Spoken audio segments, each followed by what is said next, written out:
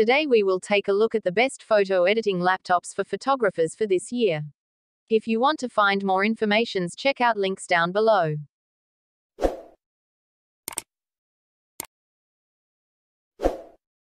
5. Asus Zenbook Duo 14UX482. Not much has changed since the 2020 model, but that's not a bad thing when it comes to the Zenbook Duo. To put it simply, this laptop is a sight to behold. Details are crisp and colors are bright on this 14-inch, 1080p display, which has been Pantone validated for color accuracy. Even better, TÜV Rheinland certified the panel for its low blue light and flicker-free technology. This makes for a display great to look at with very minimal eye strain over long periods of time. Creative work using Photoshop remains color accurate to a professional grade, and you get responsive touch control along with ultra-slim bezels for a 93% screen-to-body ratio. The Harman Kardon speakers in the Zenbook Duo provide impressive clarity and a decent bit of bass to add to this laptop's entertainment credentials. You can purchase different configurations with as little as 8GB RAM and a 512GB SSD. This base setup is the one we benchmarked, and it hit a Geekbench 5.3 score of 1,528 single-core and 5,330 multi-core. The picture quality of this 720p webcam leaves a lot to be desired. Even in a well-lit space such as my spare room, photos are fuzzy and lacking enough detail to be good for anything other than the occasional Zoom call. Pictures are either very grainy or soft. 4. Apple MacBook Air 13-inch M1. The MacBook Air now has the speed and battery life to beat the best PCs. Our test MacBook Air has the 8-core GPU configuration, which could reshape the Mac in the minds of some gamers. I started it off easy, running BioShock 2 Remastered, and that game played smoothly, as rippling water flowed through the rooms I navigated, electroshocks hit enemies, and all the underwater life outside the hallways I explored moved without a glitch. Testing out the MacBook Air's Magic Keyboard on the 10 fast fingers typing test, I clicked my way to 74 words per minute, not far from my 80 WPM average. As was the case with the early 2020 MacBook Air, this keyboard was the upgrade Apple needed, after its two shallow butterfly switch keys proved controversial, with many arguing they were prone to sticking when small detritus or dust got into the keys.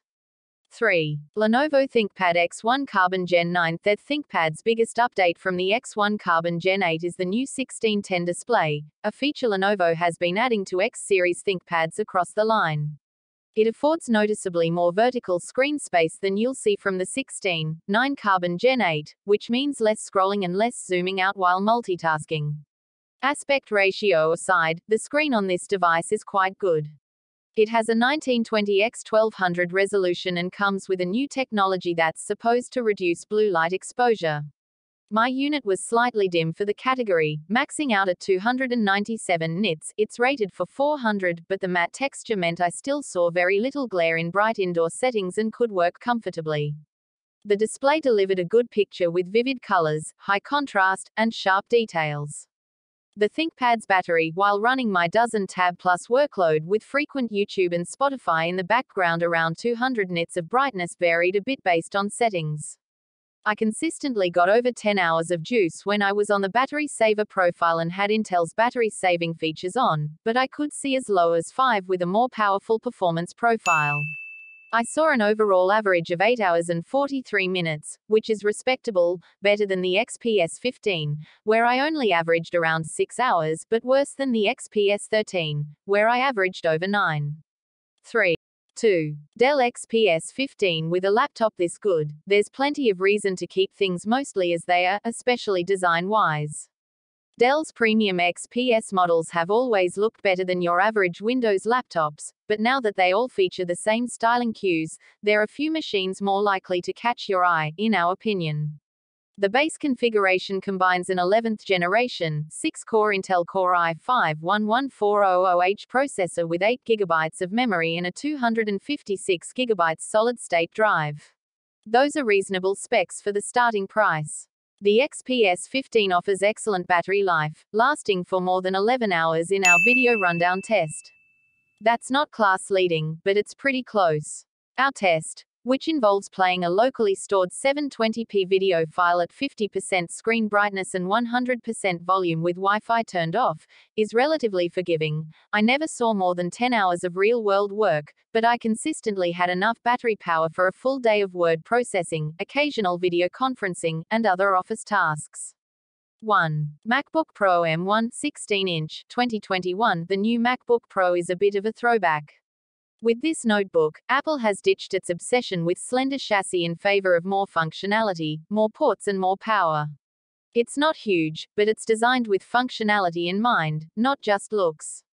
In an interesting design decision, the top corners of the screen are rounded, while the bottom corners are squared off.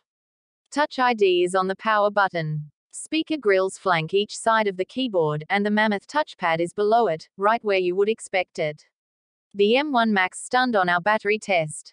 The laptop proved how efficiently it could manage power when it lasted for 15 hours and 31 minutes. Test has laptops connected to Wi-Fi with the displays set at 150 nits of brightness while they browse the web.